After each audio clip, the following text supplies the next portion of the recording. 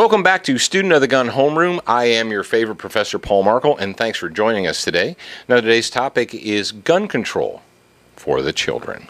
That's right, because according to the mainstream news media, if you are not willing to accept more restrictions on your liberty, you don't like children, and shame on you. But let's talk about actual facts. Let's talk about the top 5 accidental deaths in children as compiled by the CDC or Center for Disease Control.gov. Now, the top 5 causes of accidental deaths in children, not murders, not deliberate deaths, but accidental deaths, all right, are burns, drowning, falls, poisoning, and car crashes. You say, well, where are gunfire accidents on that? Well, they're pretty far down the list, but they're there, but they're pretty far down the list. They pale in comparison to burns and drowning and falls and so forth. And you say, well, if we need to save the children, shouldn't we be focusing on those? Oh, hang on. Hold on a second. Again, according to the CDC, and this comes from a CBS News story online, CBS News Online, right now, accidental deaths in children are down 30% from where they were in the year 2000. Now, you probably don't know this because it's good news, and good news doesn't sell newspapers or website subscriptions. Good news doesn't get you upset. Good news doesn't make you want to surrender more of your liberty to the government. We don't need good news. But according to the source, it said that their accidental deaths in children, that is burns and drownings and everything across the board, is down 30%.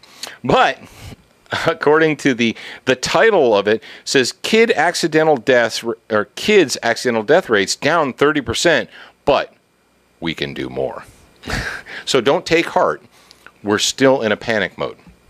And you would say, now we've been told by Comrade Barry and others that if we can pass a law and it'll save just one child's life, it's worth it. It's worth doing.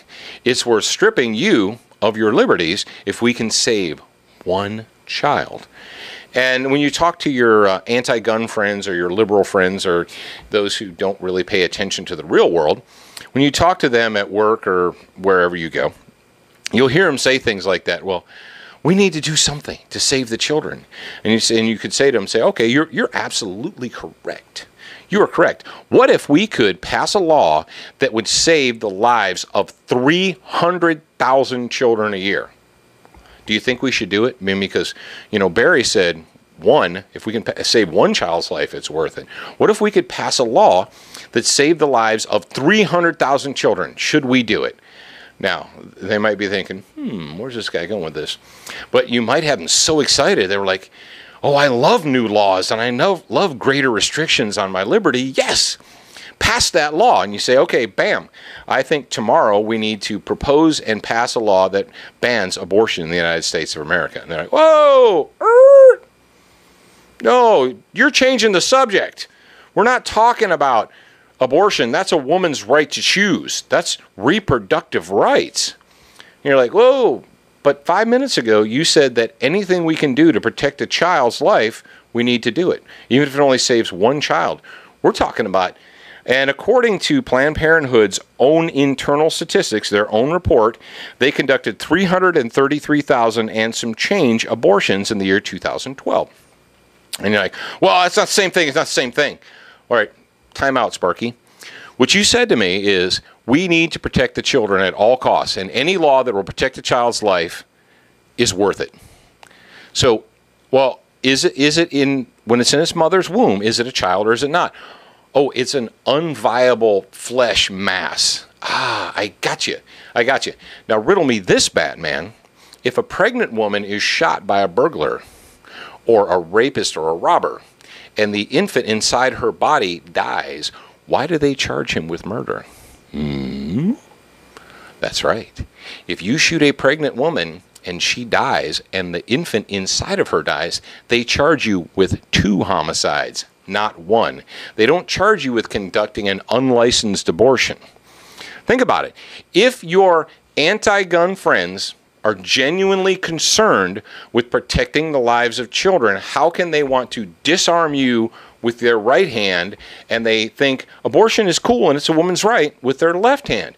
You can't have it both ways, folks. If you want to protect the children, you need to be able to accept that children inside the mom are children too. So if a child is born and it's 1 day old and it gets shot, we need to disarm the entire American populace. But if it's only 3 or 4 months old and we, take it out with a vacuum cleaner and throw it in the garbage, that's cool because it's a woman's right. I just want to know where we're operating here. And for the people that say, well, you can't allow guns in homes because they're just too dangerous for the children. We shouldn't allow people who have children at home to have guns. You say, well, all right, let's go down that road for a second. But what are the leading causes of accidental deaths in children? Well, burns, drowning, falls, poisoning, car crashes. All right. Well, in your home, do you have a heater, a stove? Is there water, a bathtub? Do you have a swimming pool? Are there any chemicals that if they were ingested by you or a child would make them die, such as cleaners, household bleach, so forth? How about gravity? Is there gravity in your home? How about a car? Do your kids get in and out of cars every day? If we were really so worried, and people say, oh, no, you have to have those things. We have to have those things because we need them. Well, then how do children grow up in a household that has fire and water and gravity? How do they survive? Well, we teach them not to touch the stove, and we teach them not to play by the pool, and we teach them not to drink the stuff under the sink. So you can teach your kids not to do that, and they won't. You can teach your kid not to play with matches or put his hand on the stove, and he won't do it, but you can't teach your kid not to play with a gun like a toy because they're just too dangerous. It's baloney and it's disingenuous. And arm yourself with the facts. The CDC.gov, all the statistics we talked about, they're online. Just Google it. Now, what is our product of the day, our recommended reading? Our product today is called the Total Gun Manual. It's from Field & Stream. It's a Field & Stream publication. It's pretty cool. It's a pretty cool book. It's full of color illustrations. Just tons and tons of color illustrations. So if you've got a man or a woman in your life who's into guns, this might be a really good gift to give them for a birthday or Christmas or whatever you're having. And because we like you, we're going to put the link up for you guys right below there. Now remember, for all things Student of the Gun, to watch the show, to listen to the radio, to read articles, go to studentofthegun.com.